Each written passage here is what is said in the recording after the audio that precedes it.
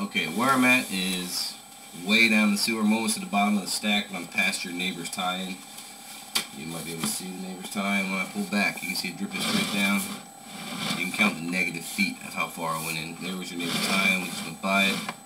The line's got a little bit of buildup in it, but nothing that's going to stop this toilet from draining. The toilet has the wrong flapper on it. Now, that could use to be jetted, but that's your neighbor's property.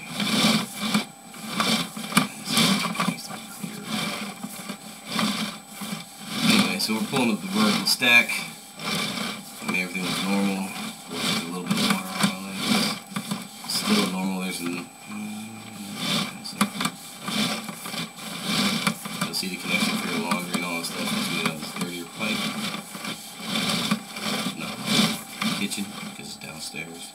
Because I'm in the one toilet now. There's a connection from below. Never had any problem with it.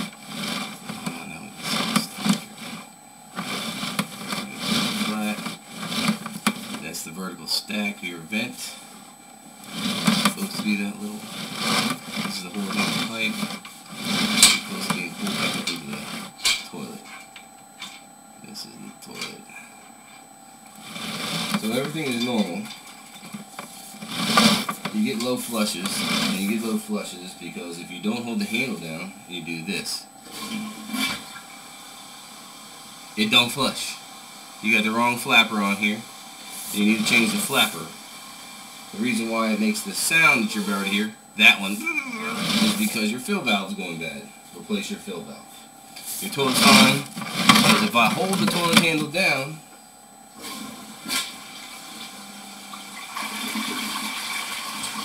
the thing flushes like a dream. It flushes all the way down, fills all the way back up, and let's see if it makes a sound. Might take a minute.